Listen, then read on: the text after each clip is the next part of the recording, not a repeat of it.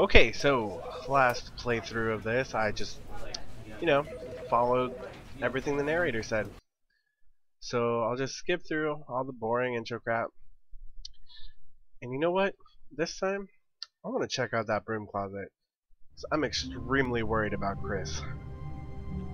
He was stuck in the broom closet. All of his co-workers were gone. What could it mean? Stanley decided to go to the meeting room. Perhaps he had simply missed a memo. Hey, wait. Where's room 430? I heard there's an achievement. 1, 2, 3, 4, 5. Oh, please. Are you really just doing this for the achievement? Click a door 5 times. Is that all that you think an achievement is worth? No. I can't just give these merits away for such little effort. A measly 5 clicks. Now suppose you were to click the door 20 times. I would say that's the kind of effort that warrants recognition. Whoa. You're kind of an ass. Alright. 6, 7, 8, 9, 10, 11. I have to say, I'm still not feeling the satisfaction of witnessing true effort for a noble cause. Perhaps 50 clicks will do it. Yes, almost certainly 50 clicks. Am I really going to do this? I'm just going to mash the keyboard. Come on. No, I'm still not feeling it. I want this achievement to have meant something. It has to be a true reward for valiant effort. I want to see some hustle, Stanley. I want to see commitment, a willingness to go all the way, no matter what the cost. Why don't you go put 20 clicks into door number 417? Are you serious? Alright.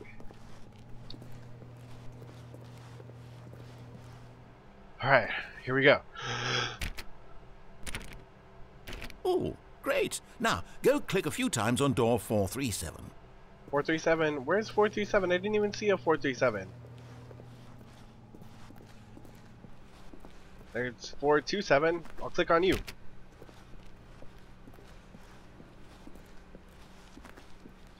Excellent. I think we're getting somewhere. Now, door 415. Let's give it 10 clicks or so. Really? Wait, shit, what did he say? 415?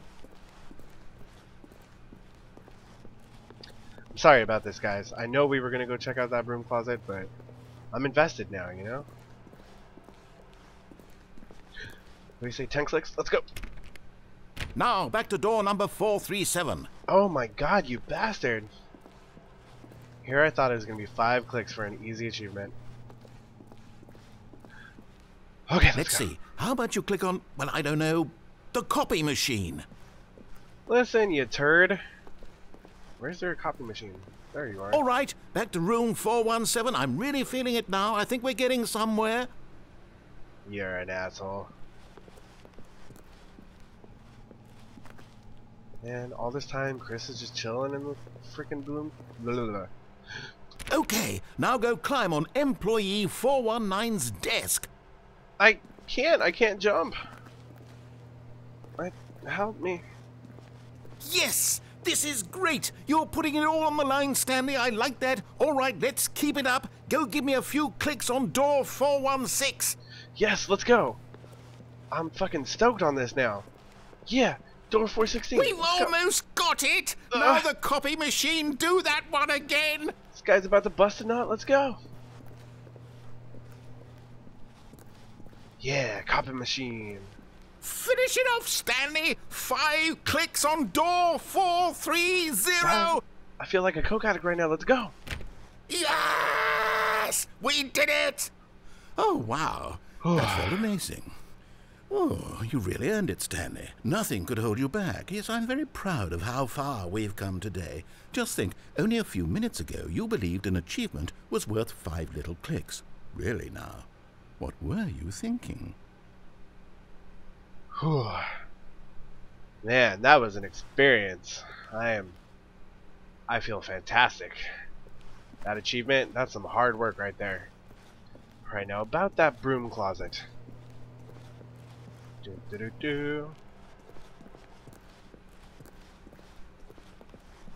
When Stanley came to a set of 2 open doors, he entered the door on his left. Yes, I did.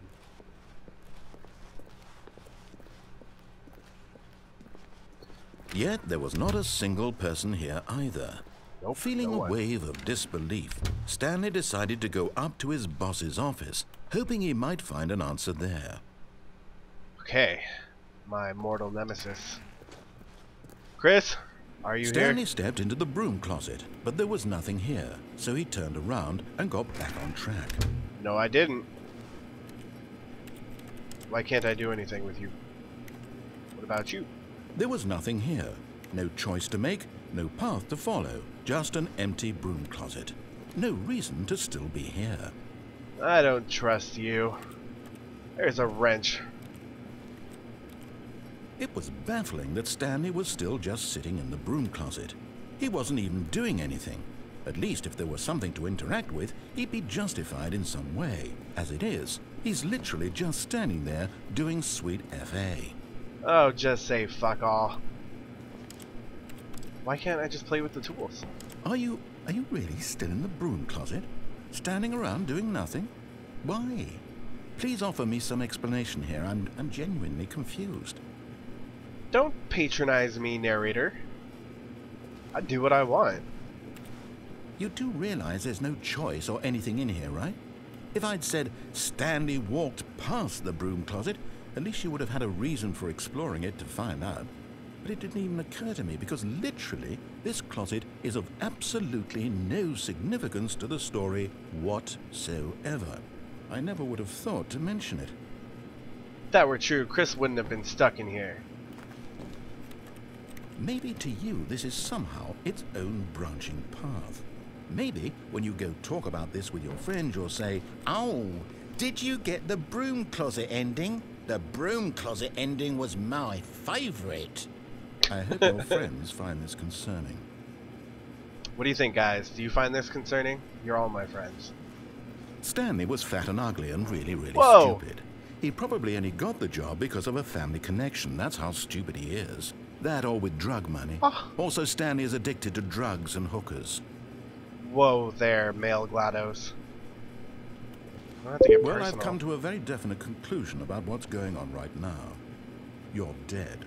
I'm dead? You got to this broom closet, explored it a bit, and were just about to leave because there's nothing here when a physical malady of some sort shut down your central nervous system and you collapsed on the keyboard.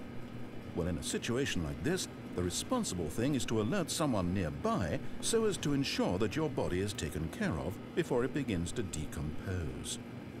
Hello? Anyone who happens to be nearby? The person at this computer is dead. He or she has fallen prey to any number of your countless human physiological vulnerabilities. It's indicative of the long-term sustainability of your species. Please remove their corpse from the area and instruct another human to take their place at the computer, making sure they understand basic first-person video game mechanics and filling them in on the history of narrative tropes in video gaming, so that the irony and insightful commentary of this game is not lost on them. All right, when you've done that, just step out into the hallway. I'm not gonna do it. No, you've patronized me too much. I will live and die in this broom closet.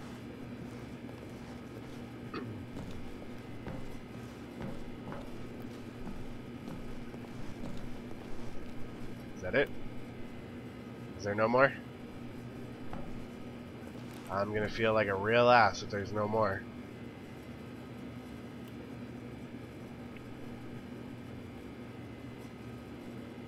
I don't know. What do you think, guys? Should I leave the broom closet? Ah, second player. It's good to have you on board. I guarantee you can't do any worse than the person who came before you. I have this weird feeling I should go back in that broom closet. You too? Unbelievable. I'm at the mercy of an entire species of invalids. Perhaps there's a monkey nearby you can hand the controls to. A fish? Fungus? Look, you can hammer out the details. I'm not particularly picky. I'll just be waiting for when you're ready to pick up the story again. This is the story. This broom closet has so many memories.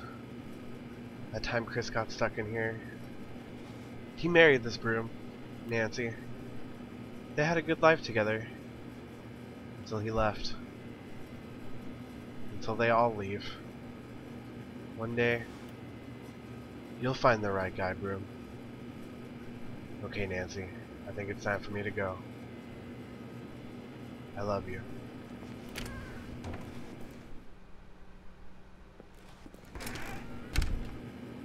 I have this affection for this broom closet now. I can't help it.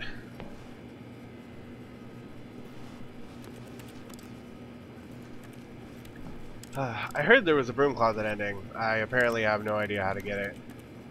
So, I think that's it for that one. Alright. Coming to a staircase, Stanley walked upstairs to his boss's office. Alright guys, I'm gonna end it here.